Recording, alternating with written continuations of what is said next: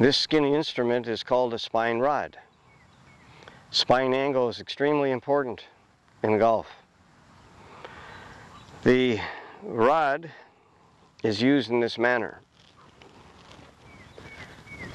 To bend to the game, I try to keep from the coccyx of my spine to the top of my head in a straight alignment.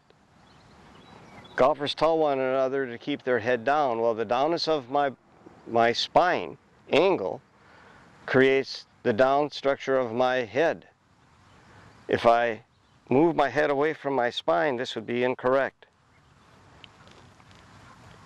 It would impede the turning process of my body, and it would disallow the finish of the swing. So the spine rod will get a person in good angle for various clubs. If the club is extremely short, like a wedge, I'll just have to bend more in my hips. Driver, stand a little bit straighter. It also can be used behind the body. I'll trap my elbows with it.